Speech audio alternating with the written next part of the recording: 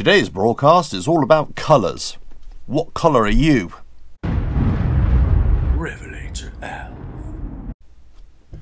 Hello, yes, so this video is all about colours and what kind of colours do you prefer. Now, I'm talking about, I suppose, a link here in this very garish t-shirt that I'm wearing, and it's yeah, it's horrible if you think about it, if you look at all the colours, the stripy colours and all that kind of stuff.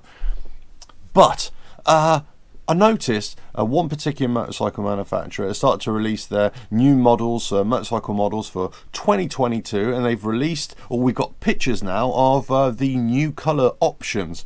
And I've got to say, it's a bit of a damp squid, or squib, or whatever. Listen, here's the deal.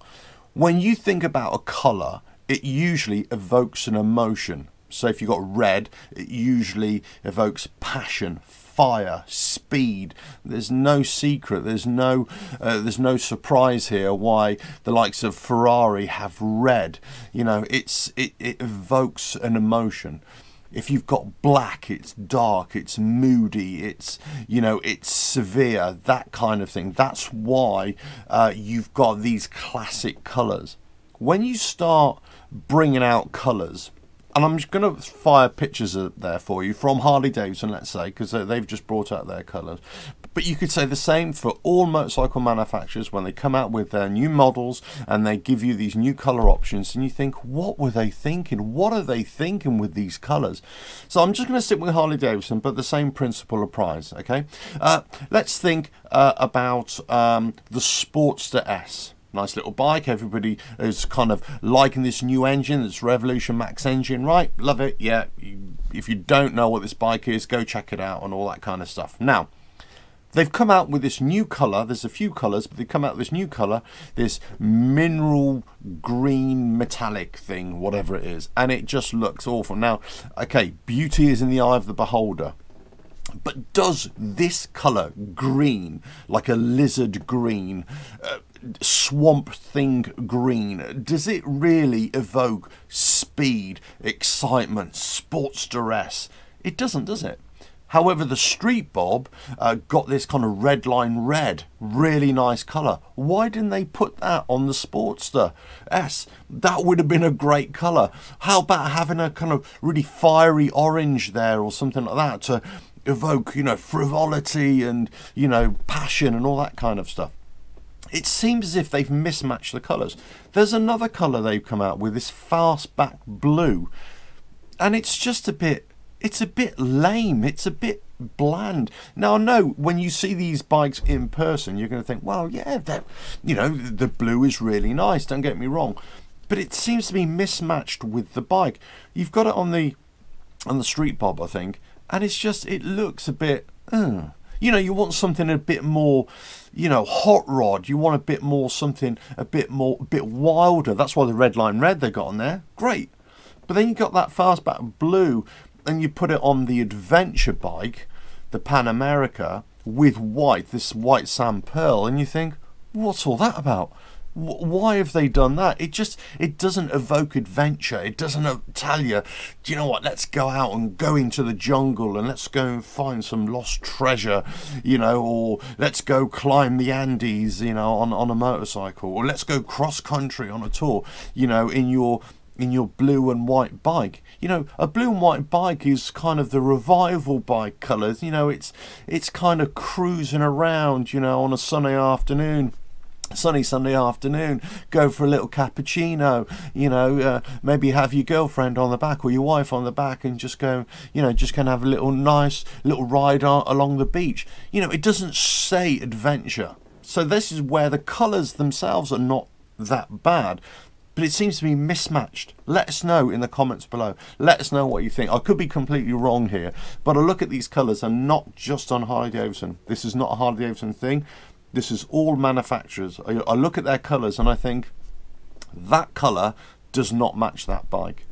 You know, this blue, let's say, and quite a few manufacturers have gone for this blue, and you think, well, it's just a naff blue. There are more exciting blues to go for.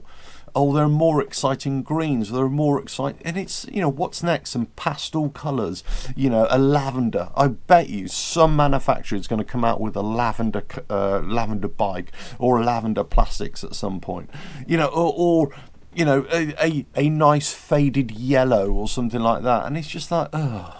Really? You want something that, you know, gets you excited? And I got to say, a mineral green or a blue or a crimson. Now, I've got to say, some bikes, these colours do tend to be suited to. The Fat Boy, I think they got a range of colours. They've got a reef blue, which is slightly different, and they've got a couple of other colours.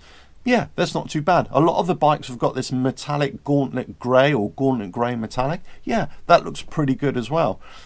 But some of these colours are quite bland, and you think, well, you know, again, you need to be a bit more enthusiastic. You need to be a bit more forthright with the colours. You're kind of bringing out these new bikes, or you're trying to sell these new bikes, and they're just a little bit... Do you know what I mean? I could be completely wrong here, but as I say, I decided to wear the garish t-shirt here just to show you how poor colours ruin an outfit. Well, I think poor colours kind of ruin a motorcycle as well.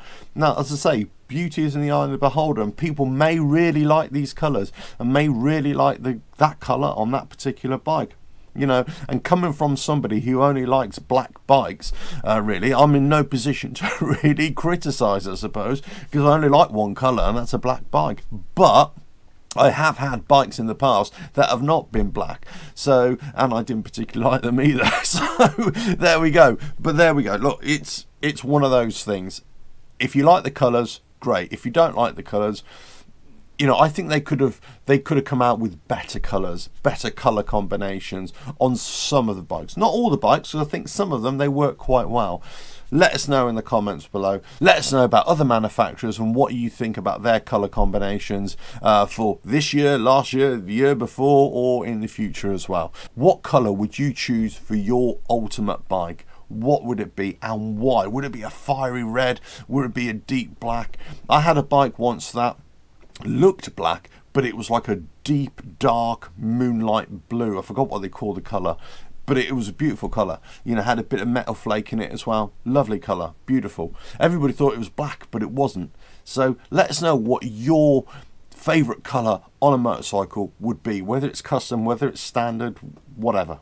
Anyway, don't forget to subscribe and all that kind of stuff. Check out the website, RevelatorAlf.com. There is lots of information there for you to go check out. Ta-da!